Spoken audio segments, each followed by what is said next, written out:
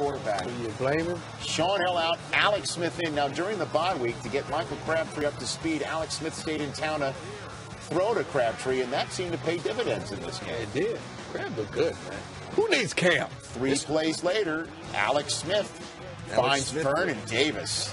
Vernon Davis is really coming on. He had a dynamite day today, but so did Alex Smith. First touchdown pass since week 8 of the 07 season. Next possession for the Niners, 3rd and 6 from the Texans 40, and there's that Crabtree fella again. Nice hands, coach. Who needs camp? Good catch in a crowd. 4 plays later, Alex Smith. There's that Vernon Davis guy in the end zone again. You saw that Rob Mucci dipped him out and came back in. I like it. Well Well done. done. Next possession. Like that. And he eventually left the game to go to the hospital for x-rays. He is expected to play next week, however.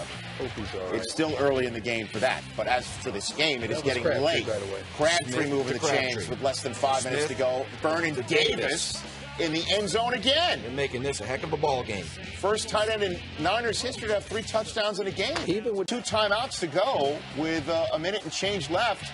And Smith finds Isaac Bruce. Nice catch.